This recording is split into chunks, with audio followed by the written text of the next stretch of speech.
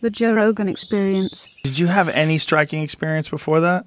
None. Just the Seaside Boardwalk. That's about it. So what was it like going from just straight wrestling to learning how to strike and wrestle together? It was learning process, you know. Early in my career, I was able to take everybody down in those early fights, but I had some pretty good fights even before UFC. I fought Davidius.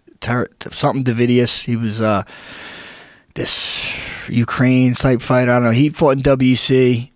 He beat some good guys, so he was decent. I was able to take him down. Then I fought Jim Miller, actually, my last fight for UFC. And that was no shit. Yeah, we had a crazy fight. So, you know, I had good opponents right away, but the striking, you know, it's something that I really liked. I was always into boxing growing up. I was always into fighting. You know, jerseys. You know, I'm not from the hood or by any means, but everyone fights where I'm from. You know, it's kind of like everyone goes to Seaside, look for fights. That's kind of the nature of it. Yeah, I mean, you hear Joey Diaz talking about it, so, you know. Jim Miller's a fucking beast. He is a beast, dude. I'm so glad he's healthy now because that guy struggled for so long with Lyme disease. Yeah, my wife has it, actually. Does she really? She's been dealing with it since 2007. So, dude, everybody gets it on the East Coast. Yeah. It's crazy how many people have it. Yep. And it's just, they say that there was we did we looked at this map online of all the areas in the East Coast where Lyme disease is prevalent and what percentage of the ticks have it. It's bananas. Oh yeah, it's my wife's neurotic with it too because you know she's had to go through a bunch of treatments and whatnot. And is it still with her right now? It is. It's not as much, but she's got like a bunch of issues like autoimmune stuff. I think and. She does the IV treatments, the sunlight therapy. It's like where they take the blood out, run it through UV, then put it back in you. Oh, yeah, she's done a lot of that stuff, and she's starting to feel better. With Jim, I think he changed his diet. I think that was a big one. Just really started eating clean. Yeah, my wife eats pretty clean. She's a kind of holistic-ish type person. Yeah, the Lyme disease thing is fucking terrifying because for a long time they were diagnosing it incorrectly. Like people didn't know whether it was Lyme disease, right. And people would come in with all sorts of aches and pains. And if they didn't have that big bullseye mark on them where the tick bit them, the doctor really had no idea what was going on. And some doctors didn't have a lot of experience with it. Right, I got it when I was young. Did you? Yeah, but I'd seen the tick. So I got on medicine right away, and I was fine. But they say if you don't see the tick, and then you just don't know you have it, and then if you don't get on medicine right away, then you're fucked. And it's in you for probably ever. You can even say, like, it's not even the Lyme disease, it's the other diseases that get attached to it. Yes. Yeah. Well, there's a thing called Morgellons. Have you ever heard of Morgellons? Yep. Yeah. Morgellons is a disease that a lot of people think is like a psychological disease. They think that, like, you're imagining things because they would imagine that, like, fibers were growing out of their scabs and they'd scratch themselves like crazy. Right. But I had some good insight. We did a television show called Joe Rogan Questions Everything. Yeah. And we had some... One of the conversations I had was with a doctor who has Lyme disease. And that's when things got interesting because he was aware of it, not just as a person who has the disease, but also as a doctor. And he said one thing that all these people that have Morgellons have in common is that they all have Lyme disease. And he thinks that Lyme disease is not just one thing, that it's a host of other things that are attached to Lyme disease, like non-identified pathogens. Yeah. And that some of them have some sort of neurotoxic effect that changes the way you see things. So he was seeing things like that weren't there. Like he was seeing worms crawling around on his eye that weren't even there. Wow. That weren't there. Jeez. And he realized, like, oh, okay, this is probably what Morgellons is. Like these people are thinking that things are growing in their skin, but there's nothing there. But it's really because the Lyme disease and all the other toxins and pathogens that come with it are fucking with your neurology. Yeah. They're fucking with your brain. Yeah. Yeah. My wife said brain fog is probably the biggest thing that bothers her, you know? And she went through a period where she was always tired. And it's crazy because my wife, you would never guess it because she's super high energy. She works out every day, you know. Just pushes through it. Yeah, pushes through it. But it's definitely something she has to constantly treat. You remember when people had chronic fatigue syndrome? Yeah. People would always talk. Where'd that go? Yeah, I know. Isn't that like a thing that everybody always had? But like, is an excuse? Is that excuse? Like a bullshit thing? I don't know. See, that's you. That's these mentally tough guys. Like, come on, fuck. How do I feel? I feel good. Let's go. That's it. I feel good. You know, I mean, my wife, it's shit's expensive too. All these damn treatments. Oh, yeah. You know? And well, Marcus Davis, all of his UFC money he spent treating his wife for Lyme disease. wow, yeah. He wound up. He's a prison guard now. Is he really? Somewhere, yeah. Wow.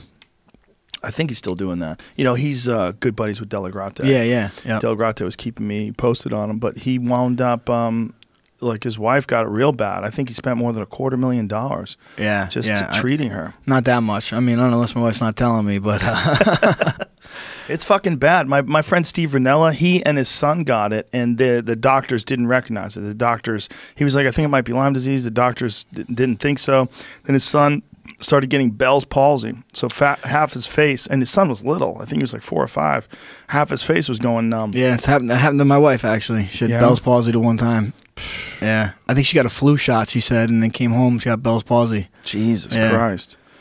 Yeah, it's a fucking creepy disease, man. It is. Because no one seems to know what to do with it. And, you know, they had a vaccine for a little while, but the problem with the vaccine was people were, and this is including my manager's dad, took the vaccine and got Lyme disease from the vaccine. I keep hearing this with vaccines or even flu shot. Like, I've heard people that with get the flu shot and they get the flu. You know, I've heard that people get sick when they get the flu shot, but then I've talked to people that are vaccine people, and they're like, "No, you probably were already getting the flu, and the flu shot that you got was the wrong one for whatever flu was in the area." Well, I also heard too they give you the strain from last year, and then there's the new strain this year, so it's not even really helping you. Well, I think there's multiple strains each year, and I think they're basically just hedging their bets. Right? They're guessing. Yeah. I don't take flu shots. No, hell no. Yeah, but I think they do work if you get lucky. Yeah, and you get the right one. I'm not too lucky. I don't know. I mean, I believe in vaccines for sure, but I don't think that it always works in the flu shot case. I'm not sure